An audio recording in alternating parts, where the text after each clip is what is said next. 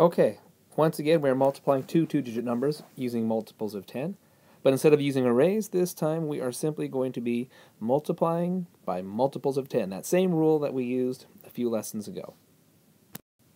If you remember last time, in part 1, we built or drew an array. We found partial products and we added them together. This is really doing the same thing, but using what looks like the standard algorithm. Okay, so we're going to set it up just like we're going to multiply using the standard algorithm.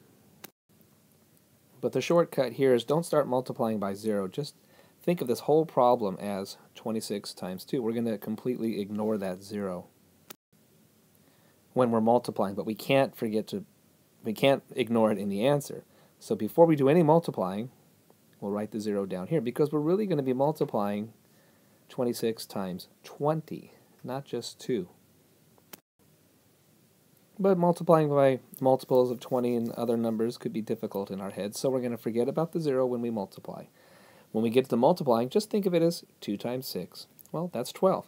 And like we did before with our single-digit multiplication, we're going to carry over the digit on the tens column and write down the number in the ones column, although we're really carrying over the digit in the hundreds column and writing down the number in the tens column, but don't worry about that.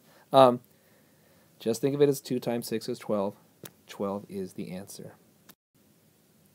Confusing enough? Well, it's not really. Just keep it simple. Now we're going to multiply. We did the 2 times 6. Now we're going to do 2 times 2. 2 times 2 is 4, plus the 1 that we carried. 4 plus 1 is 5. So we're going to write down the answer is 5.